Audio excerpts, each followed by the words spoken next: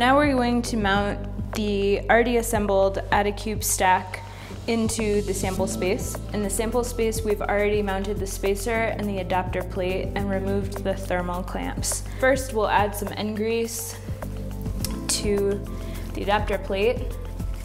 We'll add the flex link, being careful not to clip the wires. We'll secure the flex link to the adapter plate with 4 M3x6 brass slotted screws with Belleville washers.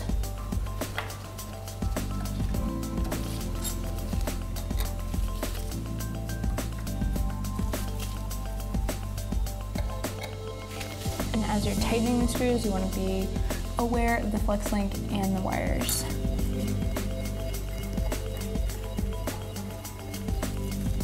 Because we have res stages here, they have wires hardwired into the stage made of copper, but because copper has high thermal conductivity, we're going to use phosphor bronze wiring harnesses to thermally lag between the 40K stage and the 4K stage.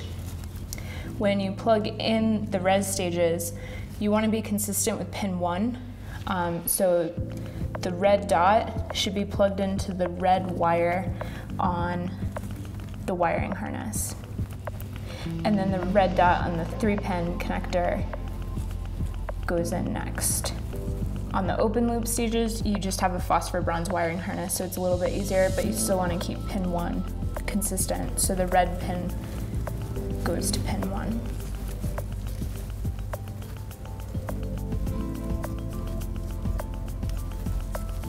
And when you're wiring, it's a little bit tricky because you don't want anything to touch.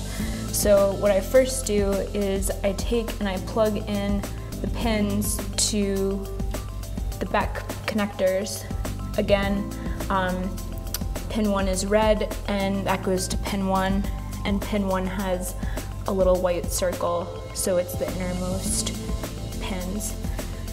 So I'm going to hook up the 2 X stages to the X2 and the Y2, and then the Z stage to the Z2 user connector.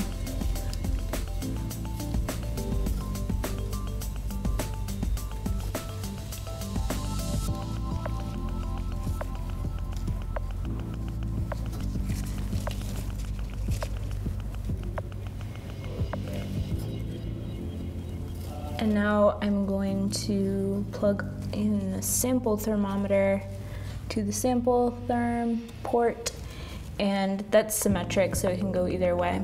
And I'm gonna route the wires underneath the circuit board for wire management.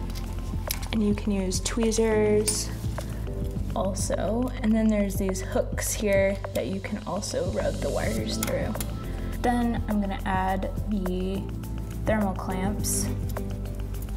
When you put them on, you'll want to make sure that the wires don't overlap, and you want to make sure that it's not very tight, because then you could short the wires. And then we'll want to manage the wire within the sample space, at least preliminarily, since we don't want it to touch the radiation shield and induce a heat load.